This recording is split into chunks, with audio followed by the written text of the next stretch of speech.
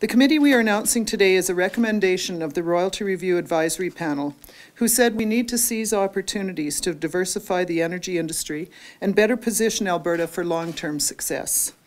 The committee is another way we are implementing this excellent advice.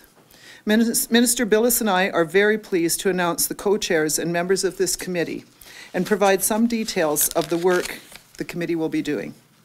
The committee's mandate is to explore opportunities to increase the value of Alberta's resources, create jobs, and attract new investment. This includes value-added ideas such as partial upgrading, refining, petrochemicals, and chemicals manufacturing. In the long term, this is about jobs for Albertans and for attracting investment for our province. By diversifying our energy sector, we can help smooth the roller coaster effect that comes with commodity prices. Of course, Alberta's energy sector is a key driver of the provincial economy. Our goal is to support Alberta's energy industry so our communities can continue to prosper. But we need to expand the scope of what we are doing now to ensure continued success down the road. We want to realize the full potential of Alberta's abundant energy resources and leverage our strengths to support the development of more made in Alberta products and services we can sell to our partners around the world.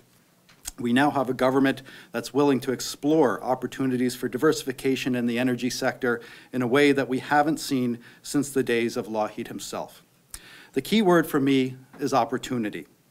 With this committee, we have the opportunity to start working towards a future in which Alberta has both a strong upstream energy sector and a strong and growing downstream sector. In order to take advantage of this opportunity, we have a lot of work to do over the next year, but I'm convinced that we have the right team to get the job done.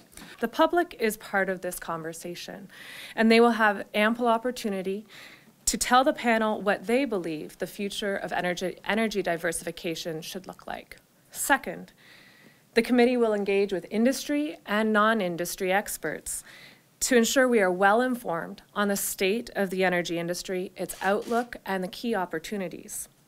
And third, we will have a transparent engagement process that provides updates as it progresses.